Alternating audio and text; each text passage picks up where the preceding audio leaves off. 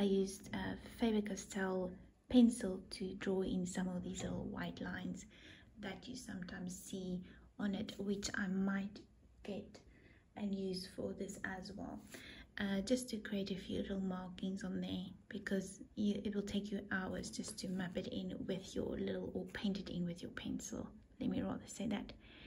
And so I'm going to wait for this to dry. As you can see, the paper buckles a little bit, but it's fine. I'm not going to worry too much about that.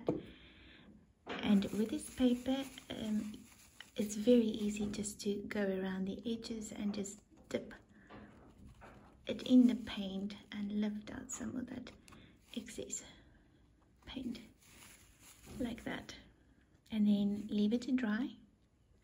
And I'm going to go and look for my pencil quickly and bring it down here so that we can paint it. And